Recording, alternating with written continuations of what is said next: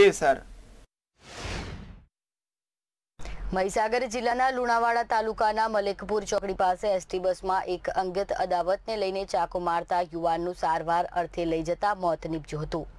વડોદરાથી સંતરામપુર જતી બસમાં મોડી રાત્રે મહીસાગર જિલ્લાના લુણાવાડા તાલુકાના મલેકપુર ચોકડી પર બોલાચાલી થઈ હતી, જેમાં ઉશ્કેરાયેલા એક મુસ્લિમ યુવાને બીજા મુસ્લિમ યુવાનને અંગત અદાવતને લઈને છાતીમાં ચાકુ મારી દીધું હતું, જેથી ગંભીર હાલતમાં યુવાનને લુણાવાડા રેફરલ હોસ્પિટલમાં લઈ જતા રસ્તામાં જ તેનું મોત થયું હતું। બીજી બાજુ એસટી બસને મલેકપુર પોલીસ મથકે લઈ જતા ઉશ્કેરાયેલા ટોળાએ બસને આગ ચાંપી દીધી હતી।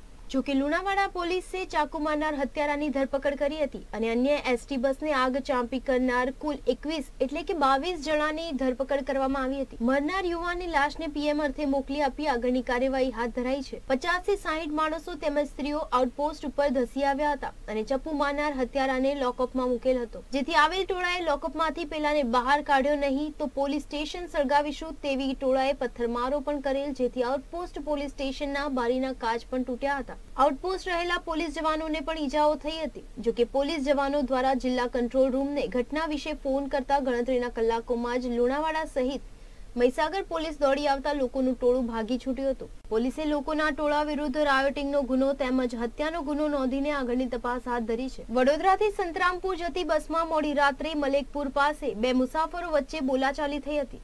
દરમિયાન મામલો ગરમાતા સંતરામપુર તાલુકાના સલીમ દાઉદ મિયા શેખે બીજા મુસાફર આટેલવાડા ગામના ફૈઝલ પર ચાકુથી હુમલો કર્યો હતો, જેમાં ફૈઝલને છાતીમાં ચાકુ મારી દેતા લોહી લુહાણ હાલતમાં તેને લુણાવાડા હોસ્પિટલ ખાતે ખસેડવામાં આવ્યો હતો, પરંતુ તેને સારવાર મળે તે પહેલા જ મોતને ભેટ્યો હતો। એસટી બસમાં બનેલી ઘટનાના પગલે એસટી બસને મલેકપુર આઉટપોસ્ટ ખાતે લઈ જવામાં આવી હતી, પરંતુ ઉશ્કેરાયેલા ટોળાએ બસને આગ ચાંપી દેતા ભારે ઉત્તેજના સાથે તંગદિલી છવાઈ ગઈ હતી।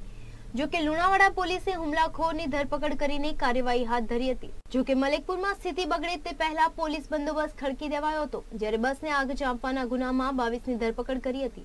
તોફાની ટોળાએ પોલીસ મથકના કાચ પણ તોડી નાખ્યા હતા। મુખ્ય આરોપી સંતરામપુરનો રહેવાસી છે, અન્ય તમામ આરોપીઓ મહીસાગરના કડાણા તાલુકાના આંટલવાડાના રહેવાસી છે તથા બીજા 40 માણસોના ટોળા વિરુદ્ધ પણ ગુનો નોંધવામાં આવ્યો છે। Bureau report CN24 news.